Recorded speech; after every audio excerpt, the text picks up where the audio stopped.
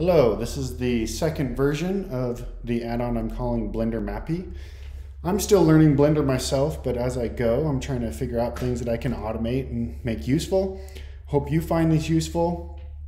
I'm using the fspy application, which allows you to take an image and it creates a camera with the right perspective and everything, so that you can create geometry and project that image onto that geometry.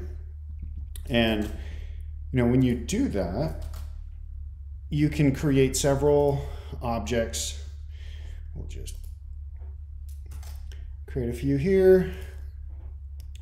And then, each of these objects is going to match up to the photograph, not like this. And then you project the photograph onto them, and it makes them look more realistic. I did this for actually my office. It was fun, but it was fairly limited because I only took one picture, and then when you went to any other perspective, it got really skewed. So now you can bring in multiple fspy projects. You can see I brought in 3 different fspy projects, each from a different angle. And you can select your objects. They're more likely to match the geometry of the scene, but this gets the idea across.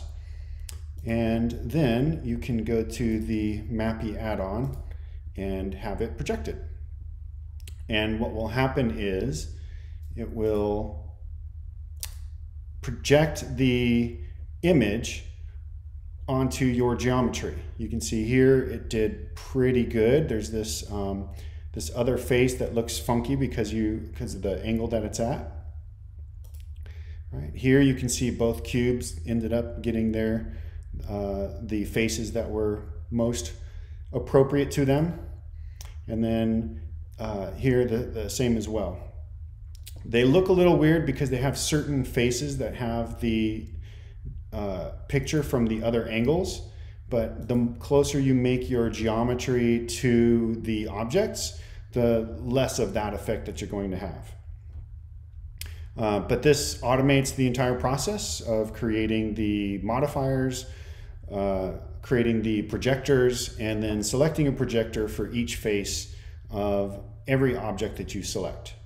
I hope you guys find it useful, and I might bring more improvements later. Thanks.